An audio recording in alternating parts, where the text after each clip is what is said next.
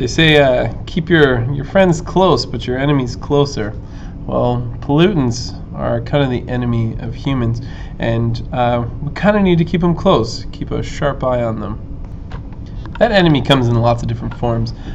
Sometimes the enemy is fleeting and quick, like ninjas, but sometimes the enemy can be a little bit more long-lasting, something that just doesn't seem to go away. That distinction between the two, the ones that pop in, do a lot of damage, and then pop right back out, or the ones that over time can build up the kind of danger that's associated with them. That's the difference between a persistent pollutant and a non-persistent pollutant. A non-persistent pollutant is one that comes and goes. It comes and goes because it breaks apart really quickly. Either the environment, like the organisms there, can take it up and break it down, or just it naturally doesn't. It's not a stable molecule. However, there are some molecules that are way more difficult to deal with.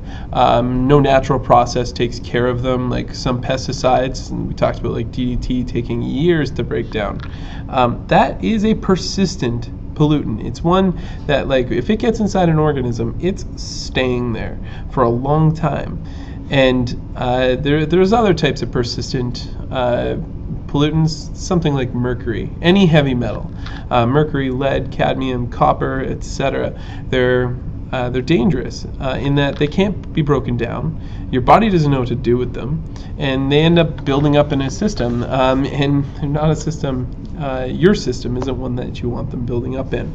So persistent chemicals versus non-persistent chemicals, ones that break down quickly and ones that tend to stick around. So because there's different types of chemicals, and they come and go, they do damage, or they take a while to build up damage, we tend to watch really key ecosystems, like any important river or any lake, a forest, for example. We can carefully watch them to make sure that they are healthy. So how do we watch them? There's kind of two different types of indicators that we use to look at an environment and say, like, hey, are you healthy, or are you about to enter a crisis, or are you in the middle of a crisis? That is our chemical indicators and biological indicators. Let's start with biological indicators. So there's tons of different types of bioindicators. A biological indicator is when you look at the living things in an ecosystem to see if the organisms there are okay, or if the environment is potentially about to collapse. So bioindicators that can come in the form of plants or algae, or like different insects, or even larger animals, can help us tell how healthy an ecosystem is. Frogs are a great example of something that, like, when water quality starts to go down, frogs seem to be one of the first organisms to disappear. If you notice a frog population gone or absent from a certain area of a river or a pond, or the entire pond altogether, that's a pretty good indicator that is unhealthy. One of our best indicators in water sources would be something like the types of larvae that grow there. In a healthy ecosystem, you tend to see the hierarchy of fish. You see, like, the smaller fish that are eaten by the bigger ones, which are eaten by even bigger ones like perch and bass. And you see some of the certain types of fly larvae in there, like stoneflies, mayflies, caddisflies. As something happens, like, say there's an overwhelming amount of decomposition, or just the overall water quality is going down, you start seeing more and more dragonfly nymphs or damselflies, craneflies. You also start seeing like the type of fish that you're seeing. You seem to lose that hierarchy of fish, and you're looking more towards only the type of fish that are like cleaners, like catfish, or any bottom feeder off of the bottom of a lake. Those types of fish that are basically working around decomposing stuff. That's what you tend to find. And then when you get into an even more serious situation where more and more of the life is gone. Potentially, like the water quality is absolute crap. You start seeing things like midge and black flies, leeches, the total absence of fish. There's some pretty good indicators that, like, if that's all you're seeing in your water, you've got an unhealthy situation. So those are called bioindicators. You can look at, again, like the fish, the macroinvertebrates, which are like your, remember invertebrate means something without a spine, so you're looking at insects and worms and stuff, and frogs, algae. There's tons of different living things you can look at, but some of them are a little bit better than others at telling you how well the ecosystem. So then there's chemical indicators as well. That's by doing some sort of chemical assay, you can examine what chemicals are in an environment. Different chemicals are pretty good indicators that something wrong is happening, that an area is being polluted. For example, too much mercury or any heavy metal. Looking at pesticides. We already talked about how fertilizers can be pretty catastrophic to water ecosystems. So if you test the water for how much phosphorus and how much nitrogen's in there, or potassium, looking for the potential input of fertilizer from nearby farmlands, you can see if there's some spike in the types of chemicals in water or soil, and from there you can make predictions on how the environment might change, or if the environment's going to be affected or damaged in some sort of way. Those are chemical indicators. The air is an important part of the whole system of ecosystems. Like just looking at us, how we're affected. Like, we breathe air, we need it, we breathe it in, we want the oxygen, but when we breathe in, we also take in the other potential crap that's in the air. So we need to take care of our air, and then, like, the air is also deeply connected with the other systems, like water systems and acid rain. We want to know what's up in our air and in what concentrations, and from there, again, we can make predictions on whether the environment is going to be affected or not. So some of the chemicals that we're concerned with, particularly ones that are either directly hazardous to our health or ones that contribute to some sort of environmental damage. Let's start with the environmental damage. Let's talk acid rain. Most of the culprits for this come from burning fossil fuels. So those are like sulfur dioxide, nitrous oxide, and carbon dioxide. Those three are some of the bigger contributors to acid rain. When those gases dissolve inside of rainwater, they chemically react in there to form acids like sulfuric acid, nitric acid, carbonic acid. Those are the three that come from those three gases that we put up. All three of those come from burning fossil fuels. Sulfur dioxide, that's something that's directly taken out from the chemical reaction of fossil fuel combustion. Once an engine heats up enough, generally over 1,000 degrees Celsius, that's where you can end up with nitrous oxide being formed. Nitrous oxide, bad, forms nitric acid. So like the air surrounding the engine can start chemically reacting, where the engine gets really hot, producing those chemicals. It's not actually coming right out of your exhaust, but dangerous nonetheless. And then finally, carbon dioxide. That is the most abundant gas that we put out from burning fossil fuels. That is one of the direct products from hydrocarbon combustion, is carbon dioxide, and remember the other one is water. So those three things, they go up, they can contribute to acid rain. Now, on top of that, when we're burning our engines, other things happen. We also, from the heat of the engine, we can cause oxygen to chemically react to form ozone. Now, we've already talked about how ozone is important. It protects us in the upper atmosphere from UV radiation, but that's just it. It needs to be in the upper atmosphere, not at the ground level, ground level ozone is dangerous, it's hazardous, it causes lung problems. So we don't want to breathe that in, and our hot machines produce ozone. Also concerning to our air is the amount of greenhouse gases that we're putting up. This is a topic that comes up over and over again whenever you're talking about anything environmental, because it's a real serious concern. Changing the temperature of the Earth a couple degrees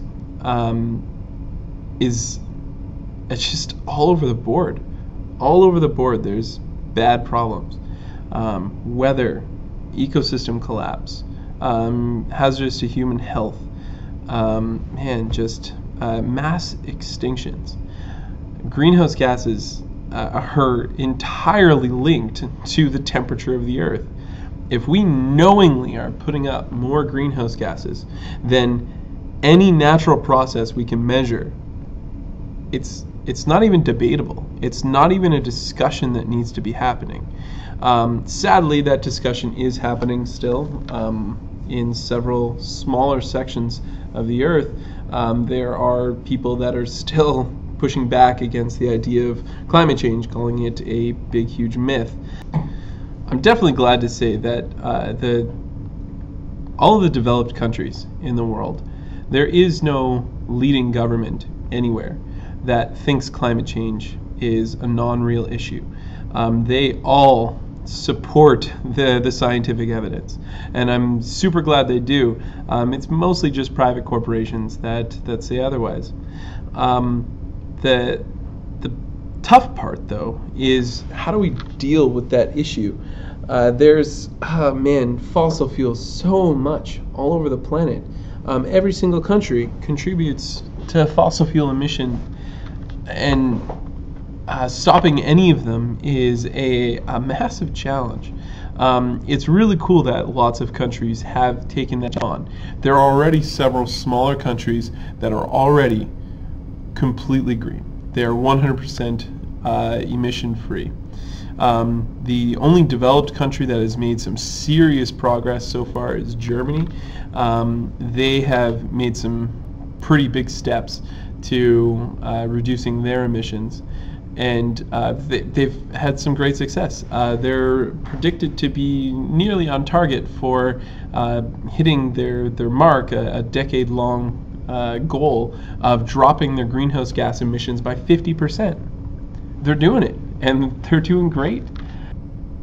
Even if they don't hit that mark of getting to 50%, even if they get to like 35 or 40%, if that's their measly goal that they managed to accomplish, that's still a significant standard for every other country on the planet to shoot for.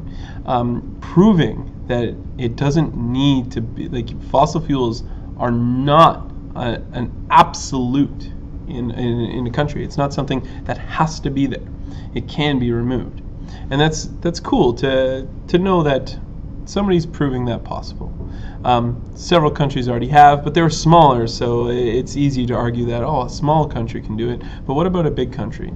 And Germany is taking those steps. It's pretty cool.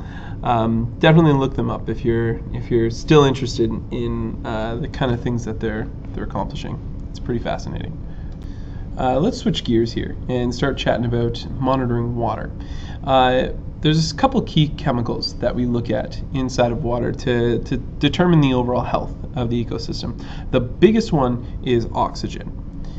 Usually, if there's really low oxygen, that means there's going to be really low amount of life in that ecosystem.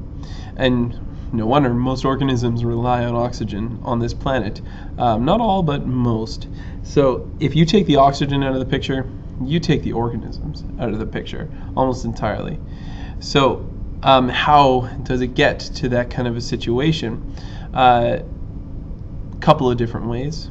One, if there's really low nutrition in the water system to begin with, you're not going to have the algae that are the main contributor of oxygen into the system.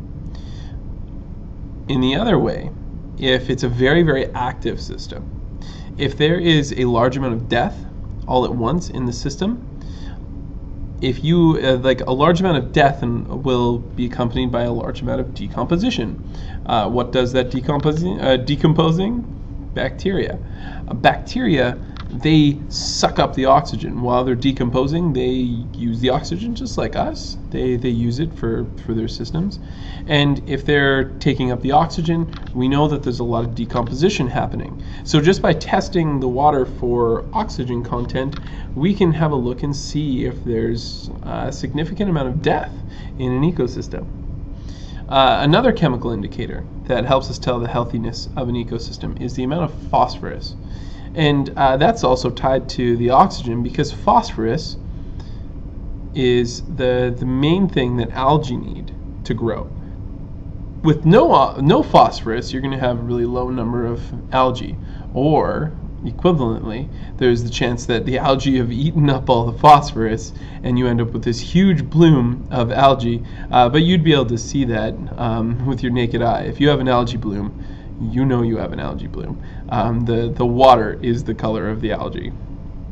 So phosphorus, one of the other chemical indicators to tell us how healthy a water system is. Soil is the next one that we need to chat about, because soil is the main substrate for all trees, grass. Most producers, aside from water-based ones, are concerned with soil.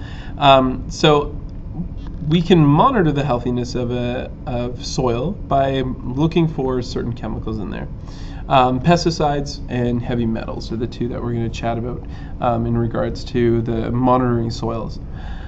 Pesticides can build up inside of soils, and as we've mentioned before, I'm not going to spend too much time on this one. Pesticides, they can end up biomagnifying inside of a food chain, leaving your top predators exposed to high concentrations of chemicals that can, again, since the top predator is such an important part of any ecosystem, they're involved in almost every step along the way, not just in controlling the prey that they eat, but they have a cascading effect all the way down. Most heavy metals are found attached inside of fossil fuels again, and when you burn them, those gases can carry the heavy metals up with them. When those gases eventually settle back down, they can settle those heavy metals down with them. Monitoring soil for pollution means also looking for the amount of heavy metals in them. If there's a nearby factory affecting some farmland, we can see that by looking for how much of any heavy metal is inside of soil. Let's finish up. We'll summarize. So chemicals, some of them are persistent, some of them are non-persistent. That all depends on how long they stick around. Sometimes they come and go really quickly. Other times they're there for a long time. Things that don't break down really quick, like pesticides and heavy metals.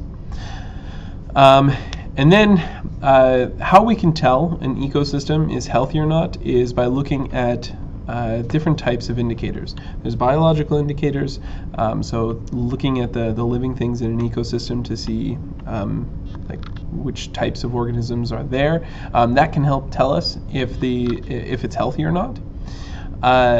Chemical indicators are looking at what types of chemicals exist in an area. Those chemicals are sometimes very indicative of the health of the ecosystem. We talked about 3 different areas that we like to monitor. We can monitor the air, water, and soil. When we're looking at the air, we're looking for things like greenhouse gases, contributors to acid rain, and contributors to smog, things like ozone. And we can also look at our water, looking for biological indicators and chemical indicators inside of our water, like the types of larvae that are in there, are a pretty good indicator of the healthiness of the ecosystem. And then we also look very carefully at something like dissolved oxygen inside of water. That's a huge one for the healthiness of the system. It tells us a lot as oxygen goes up or down. And finally, the soil. Soil is where we grow most of our plants, and particularly the ones that we eat from. So we need to have techniques for making sure that soil in which plants are growing is healthy and not at any huge risk. So that's all for today. Environmental monitoring. You're an expert now, right? Till next time. See ya.